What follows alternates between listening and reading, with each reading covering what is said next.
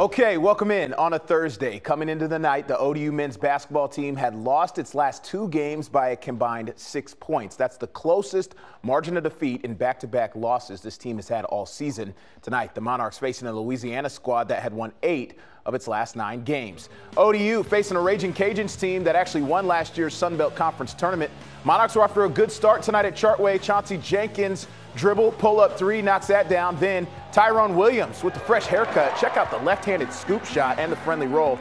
Williams had 13. Then, after a turnover here, Jason Wade, the feed, Devin Caesar, he'll lay that in. ODU with an early 5-point lead, but then Louisiana would go on an 11-0 run.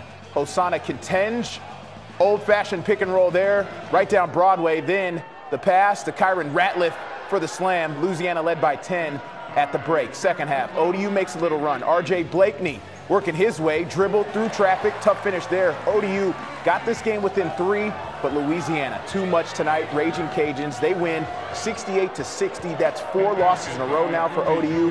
Monarchs will host Georgia State on Saturday.